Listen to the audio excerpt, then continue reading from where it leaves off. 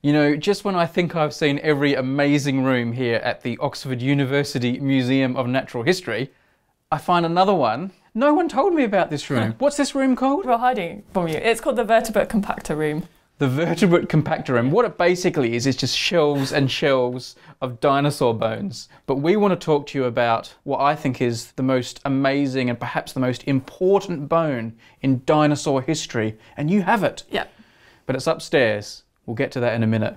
Because first of all, we want to talk to you about these bones. These are from a megalosaurus. What's a megalosaurus? So the name means great lizard. Megalosaurus was a large theropod, a meat-eating dinosaur that lived in the middle Jurassic and roamed around Oxfordshire. The hips were probably around, this high. It was a pretty substantial animal, weighed over a ton. It could eat me. Yeah.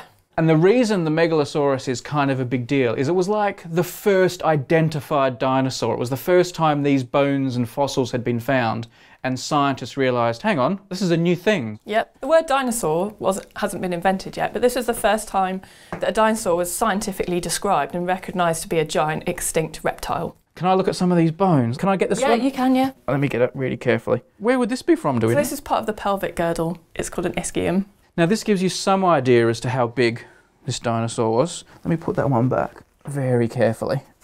Oh, what is this? That is a femur. This is the thigh. Yeah, so this is the thigh bone. That is a hefty bone. Okay. You know you're in a cool place when there's a drawer marked megalosaur teeth. I don't have one of those at home. All right. So these are the gnashes. Pretty substantial. Yeah, it's a pretty big one. This is a really nice one because it shows the serrations along the edge really clearly. Yeah. They're pretty sharp.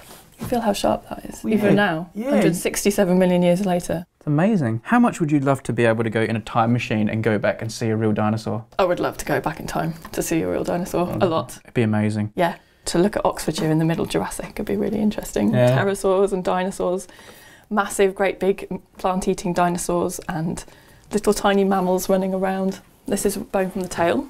So in total, the whole animal is about around 8 or 9 metres long, perhaps. So it's quite long. So you've got all these megalosaurus bones here, and I could spend all day looking at them.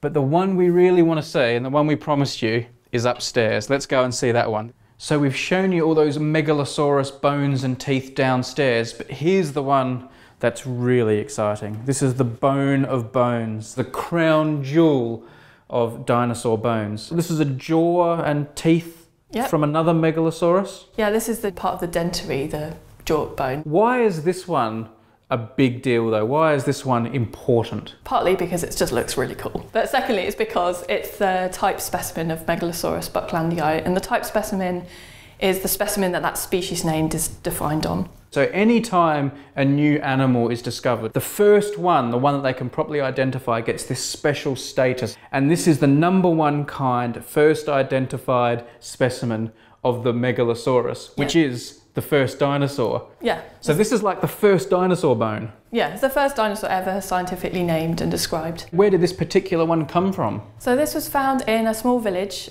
about 10 miles from Oxford called Stonesfield, which is quite aptly named because it was a famous site where they used to quarry limestone for roofing tiles and other building materials. Have a look at this for something extra they kept. I'm really impressed that you've got this.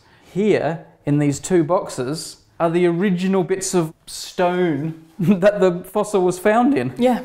We can see there where the tooth was. Yeah, so this have broken apart the slate. Often they left them over winter so that the frost helped them break them apart and make them into roofing tiles. And so they must have broken it apart and then revealed this amazing jaw inside. So there's still a very thin layer of bone from the jaw still attached to the rock. What we're hoping to do is to CT scan these and then virtually reconstruct the jaw to show what it would have looked like. And what's this picture here? This is a beautiful illustration of the jaw done by Mary Moreland, who later became William Buckland's wife. But they met and fell in love over a mutual love of geology. Well, who can blame them? And just finally, is this like a popular thing? Like, where is this normally kept? Do people like to see it? Is this like a bit of a holy grail? Yeah, it's a pretty iconic specimen and this is usually on display. It's going to go back in the case soon. Yeah. So if you come to the Oxford University Museum of Natural History, which I'm getting better and better at saying, It's a mouthful. You will get to see this. It's amazing. This episode was brought to you by 23andMe, the online genetics service that can help you learn what the 23 pairs of chromosomes that make up your DNA can teach you about your ancestry, traits, and health. If you'd like to help with scientific research and discoveries, or just learn your own personal DNA story, go to 23andme.com/objectivity.